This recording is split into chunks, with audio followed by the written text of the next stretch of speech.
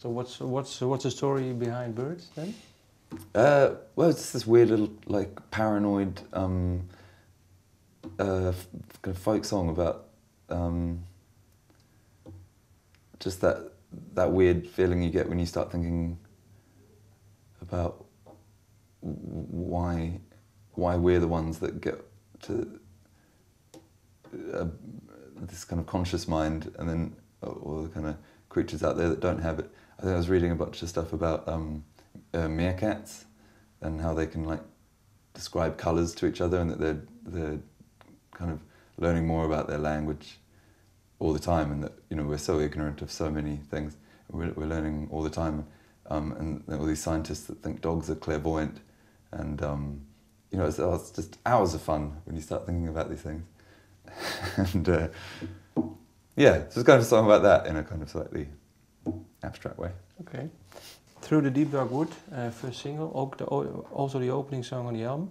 What's the story behind that? Yeah, it's a sexy one about going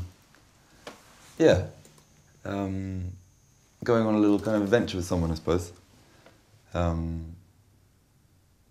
Yeah. Okay.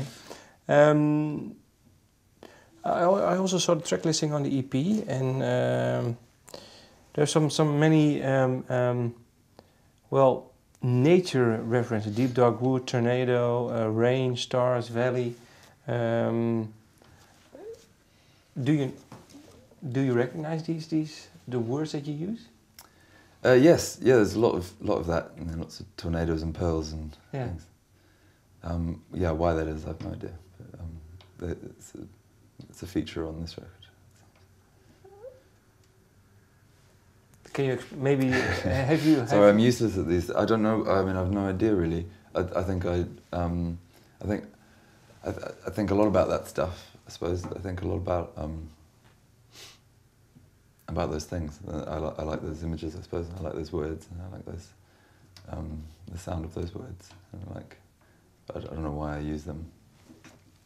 Or maybe you grew up within Stars Valley. Surrounded by tornadoes and pearls. I wish. Oh, you wish. What are for you the themes on the album? Are the themes? Can you say that what happened to the band the last 2 or 3 years?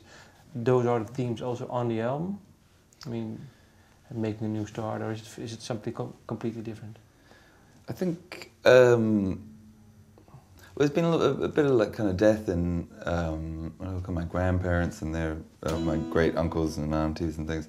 That whole kind of older generation on my dad's side's kind of passed away in the last few years. I think that gets you thinking about things a little more, and you feel that kind of ludicrous conveyor belt kind of moving you along one more step. And I think it's an interesting thing to think about. I don't find these things depressing, I suppose. I don't get depressed by things like that. I find it's too interesting to be depressing. I think it can make you sad, and it can make you angry, or it can kind of inspire you into some kind of action. I think these things.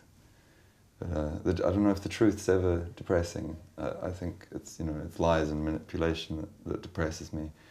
The truth is it can be devastating, but I don't think it's ever depressing. Is there one death that hit you more than another? Maybe someone you had a special relationship with, your grand?